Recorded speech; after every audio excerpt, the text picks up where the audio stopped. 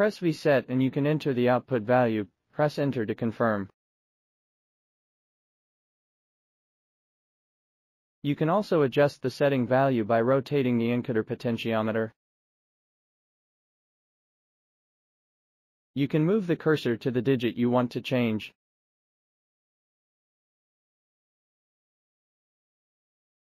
If you set the wrong value, it will show set error. The current setting way is similar. Press the I set button and set the output value. You can use the keypad or the encoder potentiometer to set the value. It will show set error when you set the wrong value. Press Shift and Reset button to set the overvoltage protection value. Set a protection value here. When the output voltage value is lower than OVP value, it will output directly. When the output voltage value is higher than OVP value, the output will be cut off and show OVP.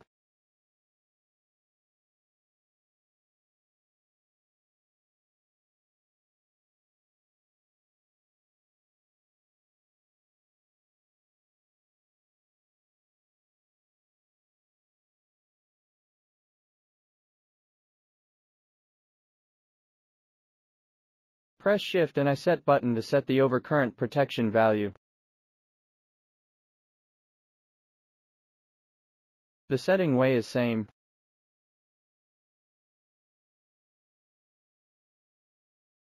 Short the output. If the output current is lower than the set value, it is constant current status. If the output current set value is higher than protection value, the output will be cut off and show OCP.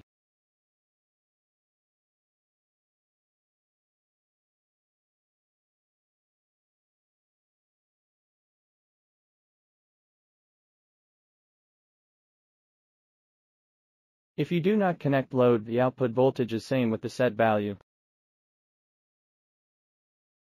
And if you short the output, it is CC mode. Output current is same with set value.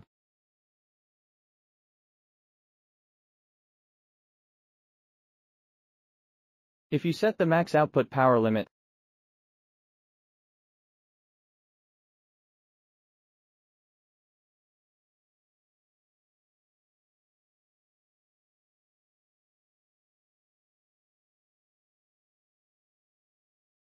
the output voltage priority is higher than output current. It will reduce the current value if reaches the max output power.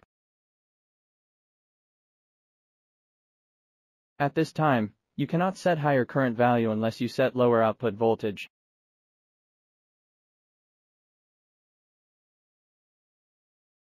You can see the current will decrease with increase the output voltage, but it will not increase when I decrease the output voltage.